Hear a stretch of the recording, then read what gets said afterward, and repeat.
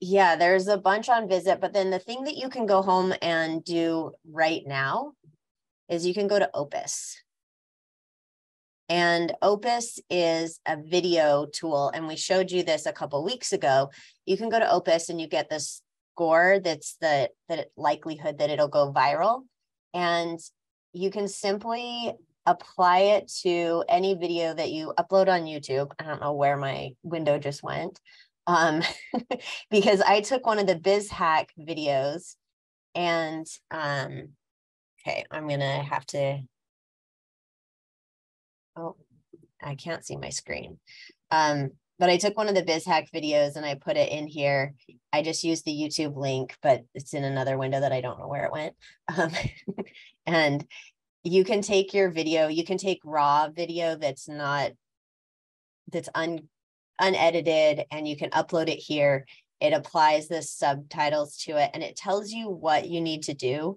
This one could benefit from a call to action, it says. You can also edit some of the copy in here and it gives you the score. And so this is predictive analytics in a really basic and simple, everybody can use it kind of way. So if you go to Opus, Opus Pro AI, you can find it, but it's opus.pro, I believe. And this is one that you can simply play with on your own.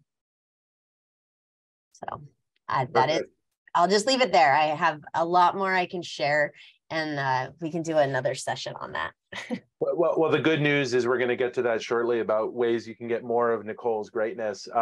Jeff, I know you had mentioned a very accessible example of data with ChatGPT, as well as how a lot of these tools are being built into Google Ads as well. Sure. Well, I'll keep this brief. I just thought this was fun. We talked a few lectures ago about emergent properties and language models, and I think mainly everybody on this call has spent some time with GPT. So I did just want to give a nod to that tool, which is really a large language model, but actually has emerged in its training to be able to do some basic predictive analytics. I'll give you this very simple example. You can go try it with some of your data. I just created a spreadsheet here of a fake business's cash flow by month. And essentially it's a very volatile graph. And I went to our good old friend ChatGPT using GPT-4 and actually just copied in the data from my diagram and asked it to predict the next values and just told it this is my cash flow. ChatGPT then gave me a little bit of a lecture on how this is very hard and technically complex and you need to hire a data scientist.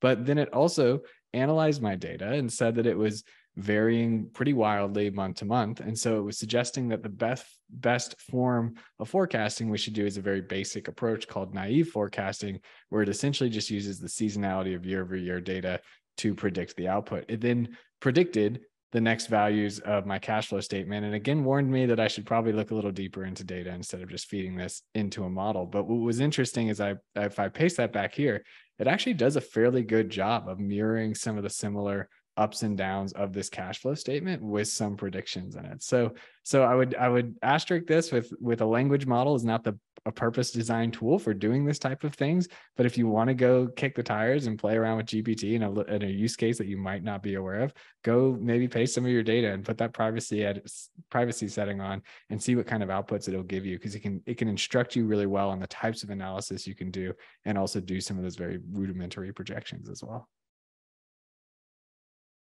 Thank you for that. And then did you want to just quickly address Google Ads and the predictive features of Google Ads? Yeah, so like you were mentioning before, I won't share this with you explicitly because I don't have it pulled up, but many of these tools from advertisers are starting to put in machine learning, language models, and prediction tools. And so if you're familiar with investing in paid search through Google advertising, Google has also rolled out a feature where it will live score your ad copy as you're creating it and give you suggestions on words to use and give you suggestions on adding more headlines or changing your descriptions based on some of those similar analyses of what they've seen work for click-through rate.